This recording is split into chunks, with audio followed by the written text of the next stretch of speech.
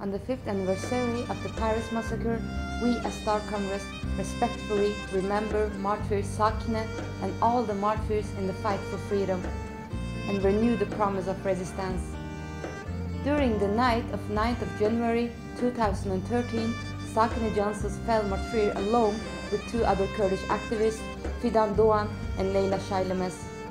Sakine embodied a spirit of resistance drawing from the history of women to fight against fascist and authoritarian mentalities that control the will of the people. In Paris, the birthplace of modern democracy, a Turkish intelligence agent performed this brutal killing. In 2018, the attacks on Afrin were likewise an attack on the people's hope in the women's revolution. There are hundreds of comrades like Avesta who did not bow to Erdogan's tyranny and sacrificed their life to protect the people of Afrin.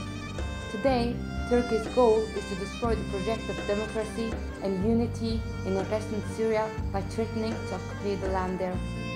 We as Star Congress stand against these attacks as we are continuing to lead the struggle for freedom.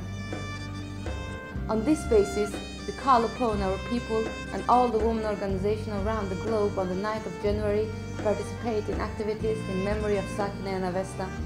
We demand that the international community break its silence and hold the Turkish state responsible for such attacks.